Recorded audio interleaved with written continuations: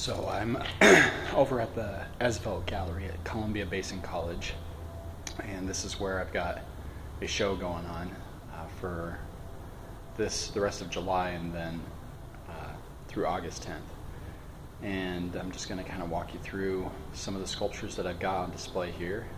I'm pretty excited about them, so I'm going to give you guys a view. So here we are.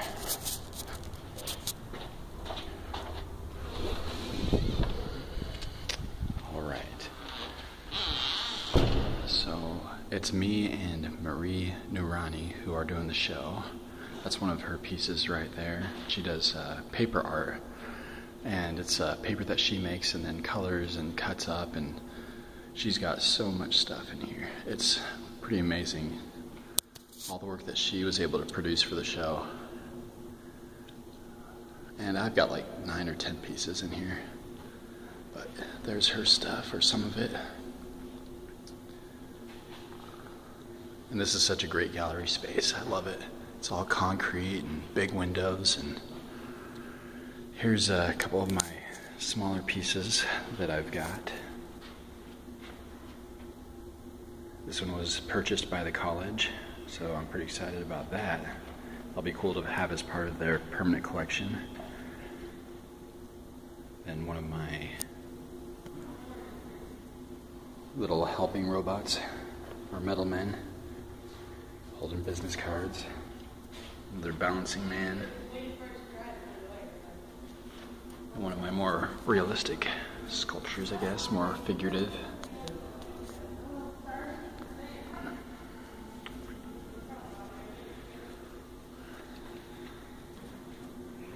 This sculpture, I was done with it and then decided to put the gold leafing on this little guy. I think it really helped for him to stand out. It's kind of part of the theme, or it fits with the theme of some of the other sculptures with the gold coloring. I really like this little robot person. She's pretty cool. She was a lot of fun to make.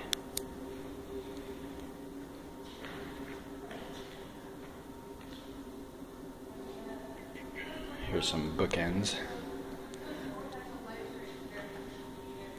A little function part.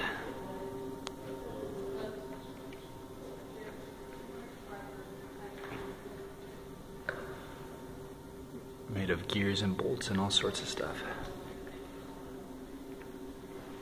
And here are some of my bigger pieces. I'll start over here with this one.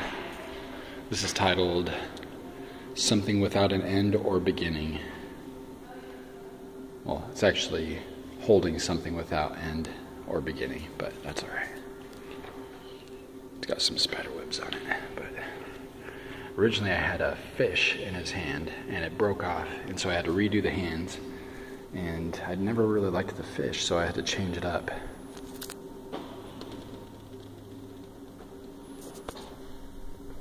And I really like the way it turned out. I think it adds a lot more to it than what it originally had. I really like playing with gestures for these little metal guys, bringing some life into them. Movement.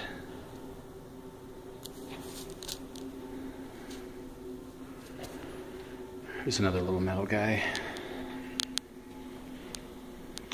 This one's titled Waiting on the Edge of Eternity.